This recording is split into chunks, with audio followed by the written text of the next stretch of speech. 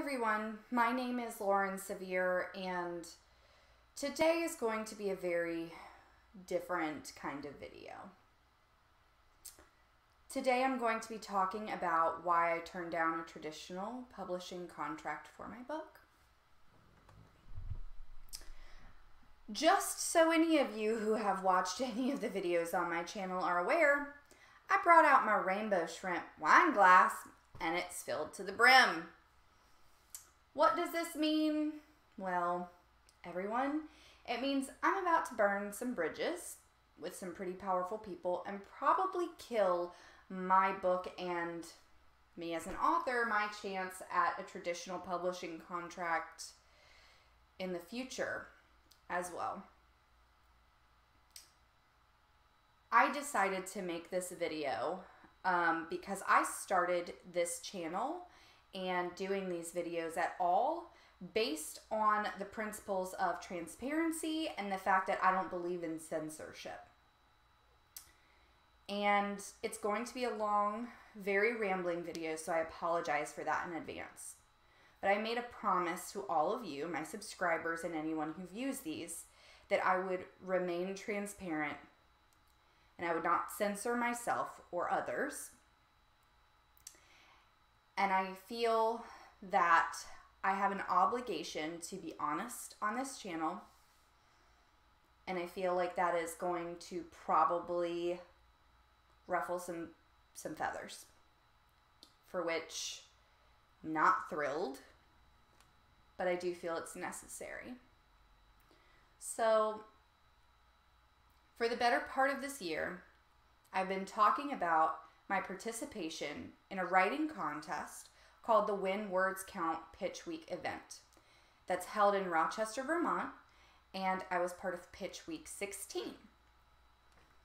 I was one of, a few finalists whose manuscript got selected for the potential prize of winning a traditional publishing contract and a national marketing and distribution deal. I first would like to go over, the results of that. If any of you have been following me on social media or have seen my last video with the indomitable Micah Brown, who was a fierce competitor and still a very good friend, you'll know that I was in Vermont for the last leg of this competition just this past week. So, spoiler alert, I did not win the publishing contract, which is fine. I'm not a sore loser. I never have been. I've always been able to be graceful during loss. I'm a firm believer that you learn more from your losses than your successes anyway. I do want to make sure that I go through every step of this before I talk about why I turned down a traditional publishing contract this week, so that you can understand that this was a decision based in logic, and it was a decision that was not based on emotion or hurt feelings. So I didn't win the competition. Yes, that was a bummer, but I had a very polished book. I made some great friends, and I will say that not everything about the experience of going to When Words Count was negative. I had a lot of positives. I have a book that is so polished in such a short amount of time, and I learned so many things from experts in their fields that I never would have had a chance to talk to or to workshop things with or to read my work to ever before in my life. And that was invaluable experience to me. So as I'm going through things that I wasn't thrilled about, I want you to keep in mind that I did still have good experiences. I felt like I did learn a lot. And that I don't think that even bad experiences are always all that bad, because you learn more from them most of the time. Okay? So let's get that out of the way. I did have some really great times. I don't regret going through this experience at all. However, I cannot in good conscience encourage or endorse anyone who watches this channel and has been watching this journey to go through the same experience as me unless they understand a few of the things that I felt were unclear during this process. If you go into something with your eyes wide open, more power to you. It's kind of how I feel, right? So let's talk about the competition. So I got it, sorry. I got accepted into the competition and really started going around January, February of this year. The first week that I traveled to Rochester, Vermont was for Meet the Judges, which is supposed to be like a week-long boot camp where basically all of the different components of the competition you workshop in this like boot camp atmosphere in this like gorgeous, picturesque writer's retreat in Rochester, Vermont, set in the Green Mountains with all this great food and ambiance and other writers of renown and these, you know, just these incredible people. It was all of that. Fair enough. But what they don't tell you is the hefty price tag. It costs a lot of money to do this. And I wanted to invest in my future career. I wanted to invest in my dreams for once after undergoing infertility and IVF and everything else and always constantly doing for my husband and for other people. For once, I wanted to invest in myself. And so I sat down with my husband and we had very long discussions and we said, you know what? We're going to do this. We're young enough that if I want to take a risk, this is the time for me to take a risk and to go after things. So we paid the hefty price tag, okay? And that's not including travel costs. So that's all fine and dandy. Well, then they don't tell you that there are additional services that to get your book polished in time, to have the, you know, the professional editing and professional cover art and all of these things, they're additional. And you'll have a better chance of winning the competition that you've already invested in if you also invest in certain services. For me, I did not get value out of some of these services. Some were great, some were not. And I'm going to detail those to you right now. The first was editing. So they charge you for editing, and what they tell you that you get is a comprehensive line-by-line edit from 2 professional editors for the first 20,000 words of your manuscript. Okay? And so I paid that because I said, yep, an edited manuscript versus an unedited manuscript. I'd choose the edited one. And of course, I didn't do my due diligence. I didn't check credentials. I should have done more research, but I thought going through the services of the competition would probably look better in my favor. That's what the other competitors are more likely to do. And I don't have enough time because of the short time frame to shop around for different services, right? So 2 people edited my manuscript, neither of which are professional editors, at least to my knowledge. One of them is the person who hosts the writer's retreat, who said that he has a background in advertising. I'm not sure. Maybe he went to school and did get professional. You know what? I don't really know their credentials because I didn't do my research. So I'm going to retract that. I don't know if they're professional editors or not. What I do know is I did not get a comprehensive 20,000 word line by line edit. What I got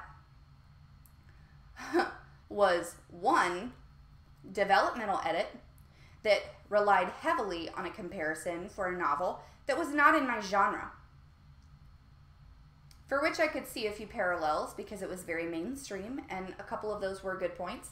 But the entire feedback was based around comparing my novel to a best-selling novel in an adult genre.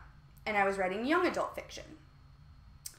So I was kind of like, I can't use a lot of this. I have to sort of pick and choose what I use here. And I was really kind of hanging my hat that the second editor would really do a better job. The only thing is, I didn't get the edit from her until 1 week before I went, my first time in mid-July, to the Meet the Judges event. What did this mean? First of all, since it was a developmental edit and not a line-by-line edit, all of her feedback was on a previous version of my book, 2 revisions before I went to Meet the Judges. So when I finally got it a week before going, I could use none of her feedback because it didn't apply. I had already fixed the problems that she'd pointed out. I fixed them because of beta readers and critique partners and sensitivity readers and many, many other people who helped me. And basically, because me, in my own recognizance, did my own market research. So that I was not thrilled with. I wasn't, not gonna lie. The cover art design and the cover art designer that I used was fantastic. Phenomenal. I have no bad things to say about her. She was professional, she was on time, she really listened to my feedback, she gave me a gorgeous cover that I'm so in love with, and it's high quality. The one thing I will say is that when paying for the services of the cover art and the editing, no one mentions anywhere that you're going to also have to pay for the stock images separately. So that was a nice little surprise. But I don't like to be surprised whenever I'm dealing with a business transaction between two people, two professionals. I don't like surprises that have to deal with money. If you didn't detail it out to me whenever money was being exchanged, large amounts of money was being exchanged beforehand, then that makes me feel uncomfortable and it makes me feel like I shouldn't trust you very much, quite frankly. So that was my only little note about that, which is not necessarily the cover artist's problem, and not necessarily anything that she did wrong. So I'm not going to say anything about that because she was being paid by the person who was like taking the money from me as like a contracted cover art designer. So kind of not on her. Okay. Moving on to the marketing. Omni marketing strategy feedback. Basically, the only thing it said was use your past and your struggles as a sob story. And there, market your book. It told me nothing about how to find my audiences. It told me nothing about how to show to the judges that I can reach my audiences and sell books to them. It told me nothing about how to find the market data that I needed to research to make this a comprehensive two-pronged approach. I did all of these things on my own recognizance. All of this was before I went to meet the judges. So all of this happens and I'm still optimistic, okay? Still optimistic. Pie in the sky. I'm just not understanding things or asking the right questions. Operator error, right? Then I get on a plane, which has been delayed 3 times, get on a connecting plane, fly into Boston, then have to drive 4 hours after my rental was like messed up and all of that, which actually turned out pretty well. So it's been a long day. And I'm a very far, far away from home. And I finally get to this gorgeous, picturesque 1800s renovated farmhouse out in Rochester, Vermont, right? And it is gorgeous and picturesque and all of that. And the website is horrible and does not do it justice. So I will say it is a beautiful venue that is very inspirational. But we get there, I start getting unpacked. And then one of the staff members comes around asking for credit card numbers. And I said, oh, for what? Oh, for your food for the week. What? Wasn't that paid in like the large chunk of money that I gave you to come here in the mandatories? No, that's extra. That's like $500 extra. And it was listed nowhere. In fact, me and the other contestants one night sat at a round table and I asked them the question, am I the only one who was like dumb enough that I didn't know that that was going to be like an extra charge? Because I really thought that it was just me not understanding. Nope. They were all under the same impression. So it was very unclear. Very unclear. Needs to be more transparent more streamlined, more easily understandable, so that people understand what they're paying for, when they're paying for it. I mean, I was just really unhappy with all that. So Meet the Judges was a great week-long adventure. I met some really great people, author of renown. I mean, we got to workshop with judges who are like, these people I would never meet in a million years. And that was an incredible experience, you guys. But we didn't practice everything that was going to be in the competition. You know, which I get, like, you know, I was still, like, not sure about the marketing stuff, and, I was just kind of like, I'm not understanding some things, and some things need work, and whatever. And we got so much feedback on the things that we did workshop that I kind of understood not even going too in-depth with certain things. Because from the breakdown of, like, the point value for each thing and whatever, there were a couple of things that, like, the neighbor's lunch and, like, the reading for the neighbor's lunch, like, that wasn't going to be judged. There's no point value to that. Okay. We don't really need to workshop that. We workshop that the most. The reading and the elevator pitch. But whatever. Okay? It was a crazy busy week. We had so much done. Then finally I get home, and it's like 5 weeks, 6 weeks until the next week of the competition, when you actually, like, do all the things, right? And the thing is, I didn't really have a ton of time in between. I felt pretty, and I know no one did, but between John's hip and everything else, I was feeling a little bit like I wasn't going to put my best foot forward.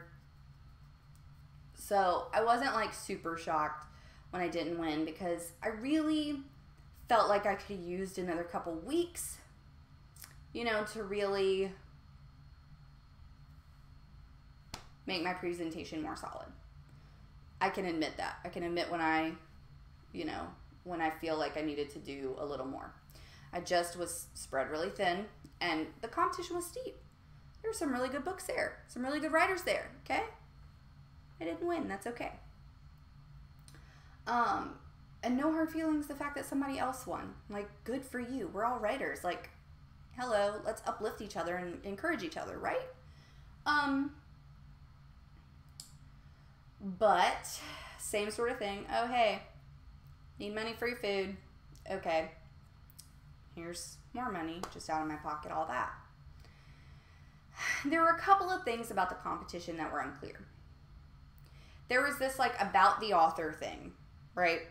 That was, like, I guess preparing for if you do, like, an interview or you do a reading and you open the floor up for questions, so you know how to, like, answer questions and, like, talk about yourself in, like, a polished way. And you know what? We're writers. We write beautiful words. That does not mean that we can speak well in public. That is something that does terrify me, so it was a valuable lesson to learn. But it was very unclear what was expected of us to prepare. And I asked about it several times, and I never felt like I got a clear answer before having to do it.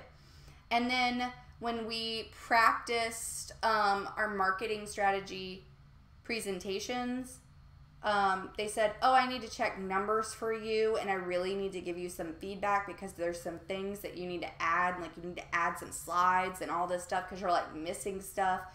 Which freaked me out because I'd been working on it for like 6 weeks and doing my own research pretty much, because my omni marketing strategy felt like nonsense to me because it wasn't connecting with me.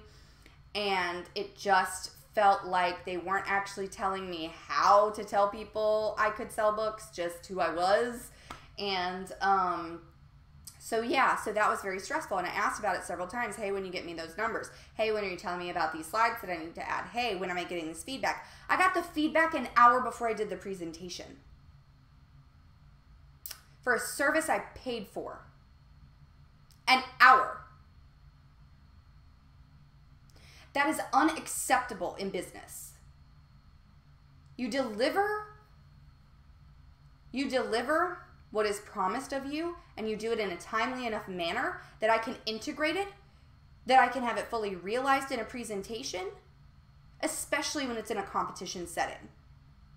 If I did that at my job, that kind of shoddy work, and just didn't care when I got things to people, somebody could die. It's not acceptable. It's just not. Okay? So that really, really didn't sit well with me. But even through this, I soldiered on. Competition results come in, I didn't win. I was a little bummed, but you know what? I was happy for the winner. I'm still happy for her. You know, I thanked the judges sincerely for taking the time to read my work and to help me get my book, you know, as good as it is and all of that. And I was polite and I was very civil. And I left feeling pretty good.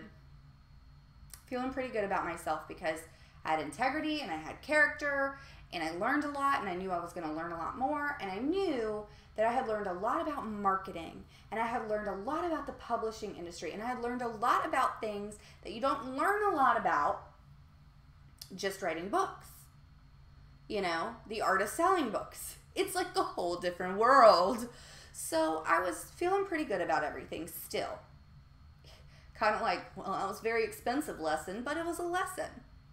And that was a lesson in and of itself, how much money I spent and the services that I got for it and all of that. Like, that was all a lesson, and I'm just going to learn from it, and I'm going to move forward with grace.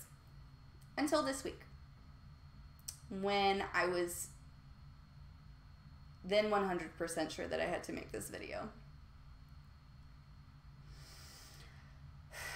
So I got an email. Good going.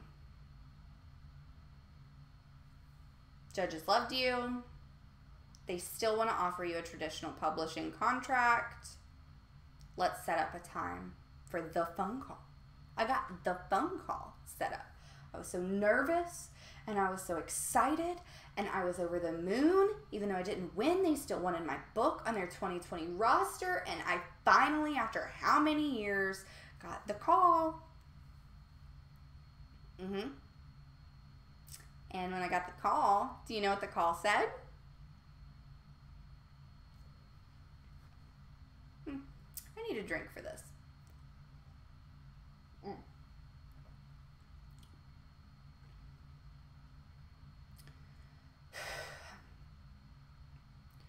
We want to publish your book so much. We're just going to need $9,600. And you get your book in Barnes & Noble and brick and mortar stores and all over the United States.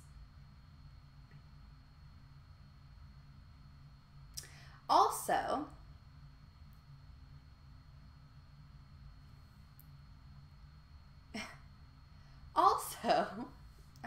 I can't even say this.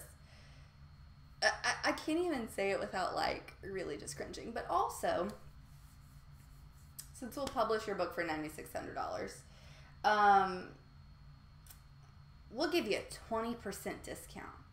And you can take as long as you want to pay for it. But don't you worry, because you're going to get 50% of the royalties instead of just a measly 25% like the winner of this competition.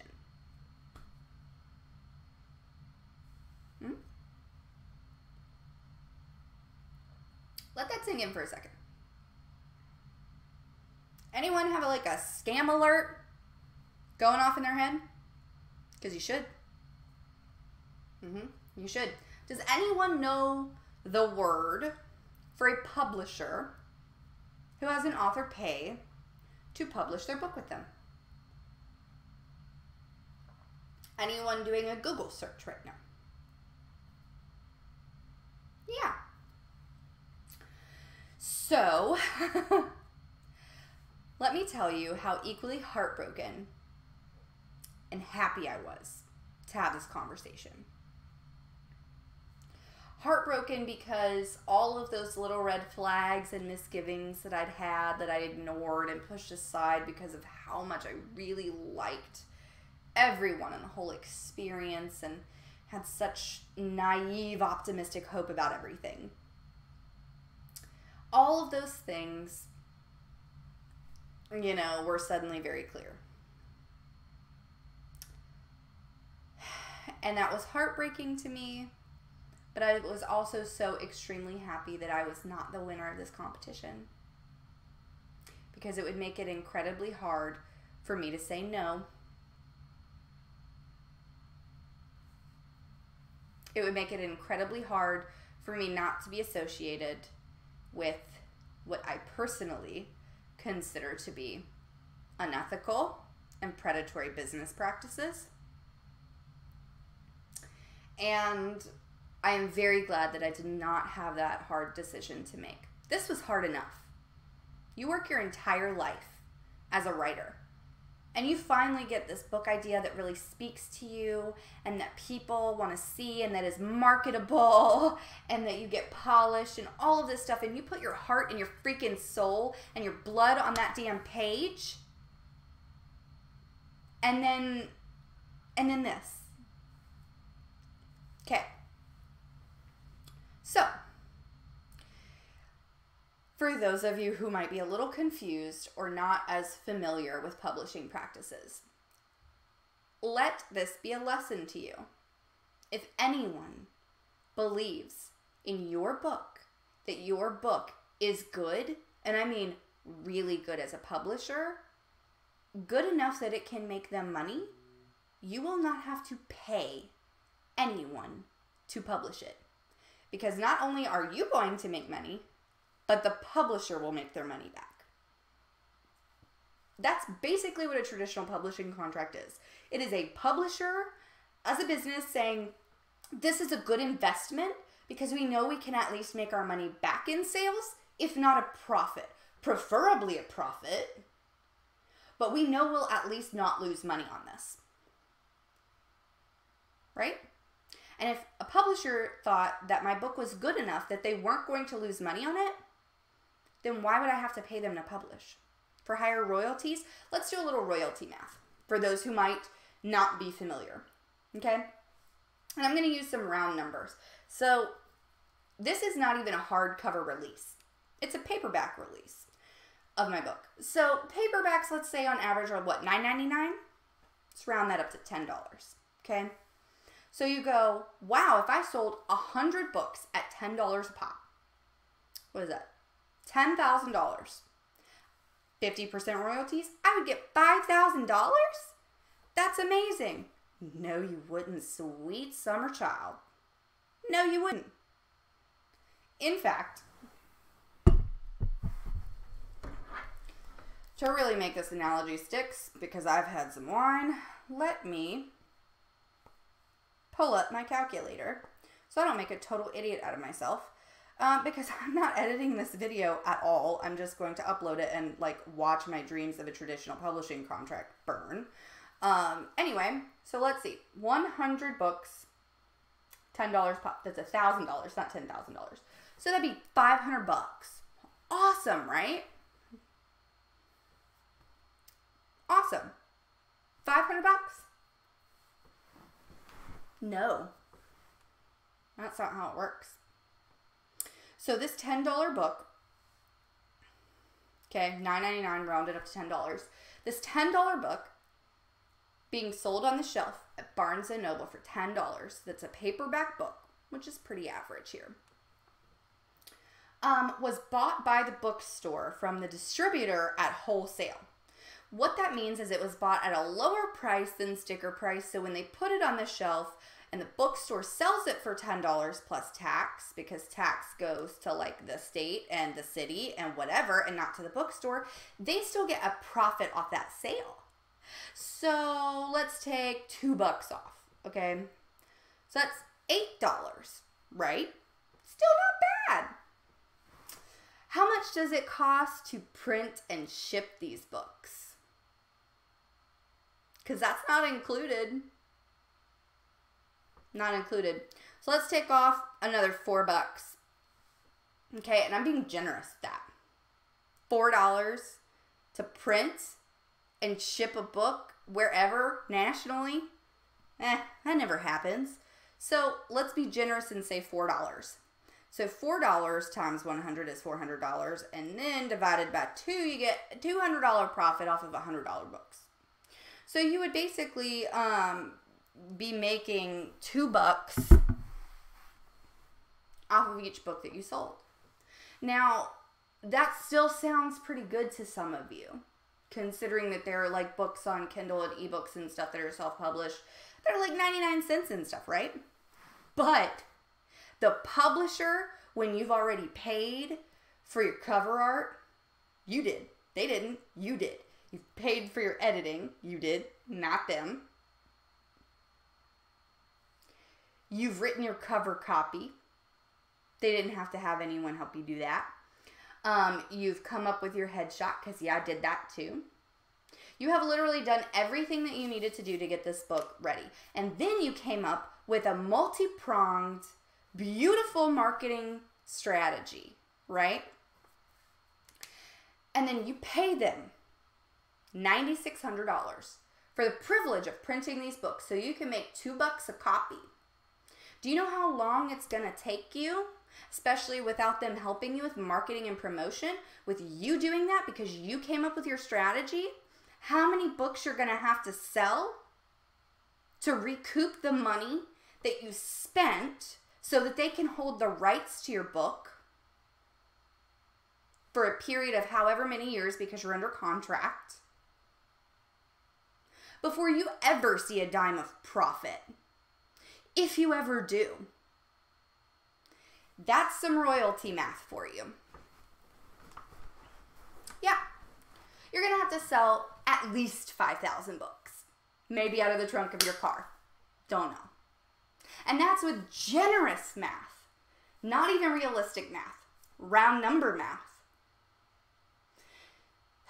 So, this week, during the course of many emails and a couple of phone calls, I had to tell a publisher, not once, not twice, not a publisher, the guy who like works in congruency with the publisher from this Win Words Count Pitch Week competition. I had to tell him not once, not twice, not 3 times, but 4 times that I was not going to do that.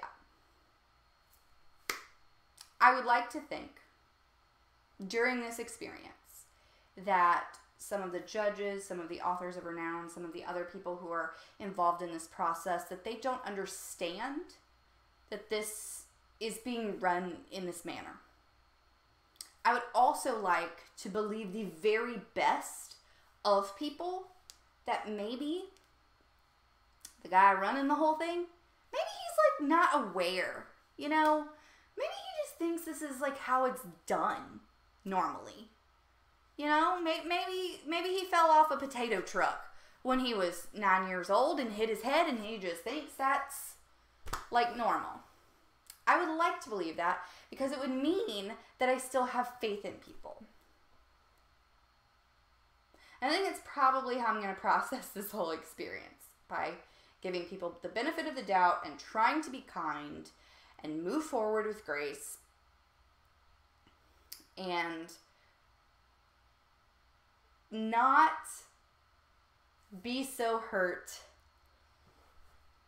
by the fact that I know that the people who are involved in this are going to see this video. And I really, really want them to know how much I appreciate everything that they did for me, while still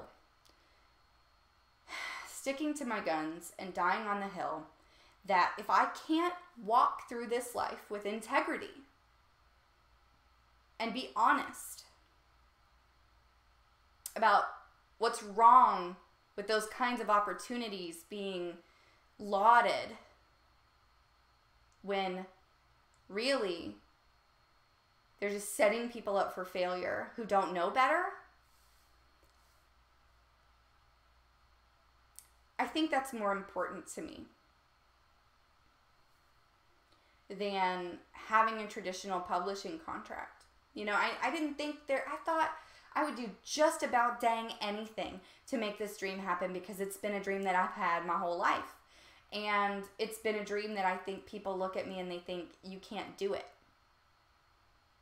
And I think it's a dream that felt really impossible for me for a really long time, especially when I was going through some of the biggest storms of my life. But I think the only thing that I would want more than to succeed at this is to make sure that I'm doing the things that I do and I'm saying the things that I say in this public platform, that one day my son will be able to look back and be proud of me.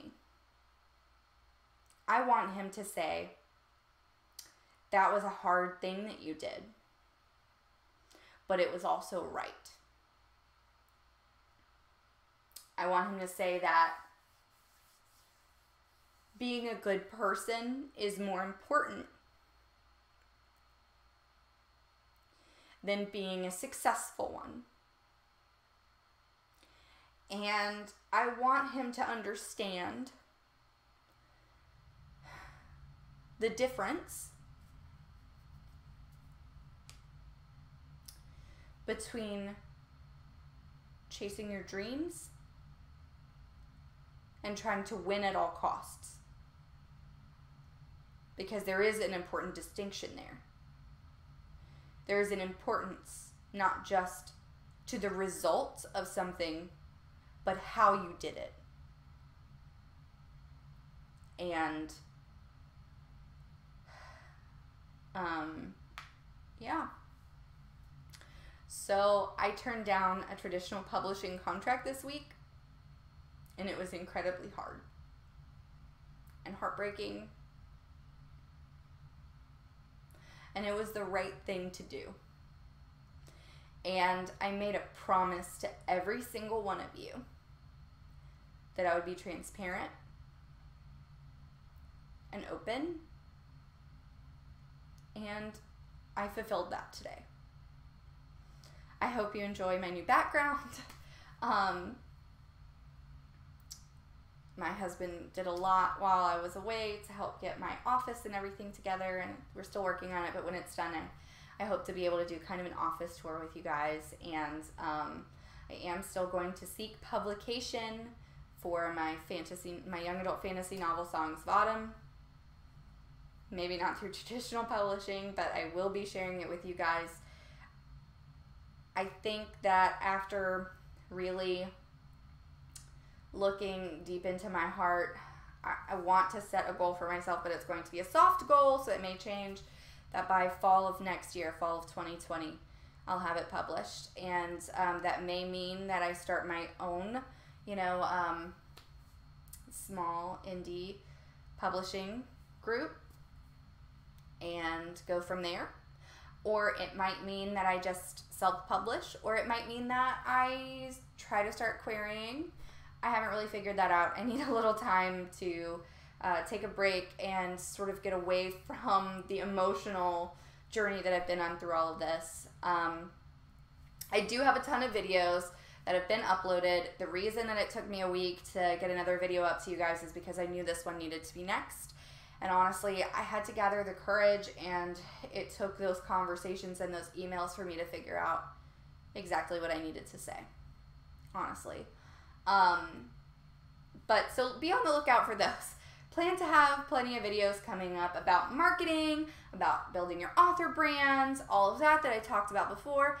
And I have quite a few books that are on my TBR pile, which is so high right now. I think I'm going to spend some time just reading for a little while and making these videos and content for you guys. But I have some really spectacular reads coming up for October. Halloween is one of my favorite holidays, so I'm really excited about that. Maybe I'll even do like some on-camera Halloween costume ideas or special effects makeup, because I learned how to do that when I was in theater in college, which would be super fun too, to play with all of that, just so you know. Anyway, no promises, but maybe. Also, I want to say that 3 weeks ago, before any of this started, I actually made a Patreon page. That's right, I joined the bandwagon, crazy enough. And I was kind of like unsure if I wanted to talk about it on the channel, because I just didn't know how I felt about it from like an ethics standpoint. But then I realized there were some really cool things that I wanted to be able to share with people, but not necessarily the public at large. So there's like going to be blooper reels. There are some never before aired videos that are super emotional, that talk about a lot of things that are from my past and things like that. Some character art that I had commissioned for my book, and possibly even the first chapter of Songs of Autumn will eventually go up there as a teaser. And of course, I just told you I spent a ton of money on this, which led to nothing.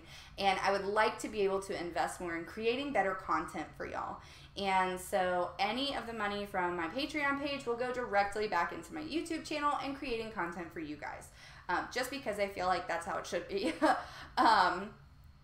Also, probably my journey to publication, since now I'm pretty sure I will have to self-publish, just because basically just accused a publisher of being a vanity publisher, and it's probably not going to go over well, even though I have a lot of respect for everyone in that group. Yeah. So, you know, if you want to be a Patreon, that would be super cool. Also, this was a really hard video to make, and it would mean a lot to me if you would comment or like or subscribe. You know, it would really honestly mean the world to me if you decided to go on this crazy journey on wherever the hell I end up with from here. But this has been a really long video, and I know you're sick of talking to me. And you know what? I want to finish this wine with my husband and a fire out back. Even though it's really hot outside in Louisiana, it's going to be real pretty. So, I don't know, I'll be downwind and just try to relax and act like it's fall or something, y'all.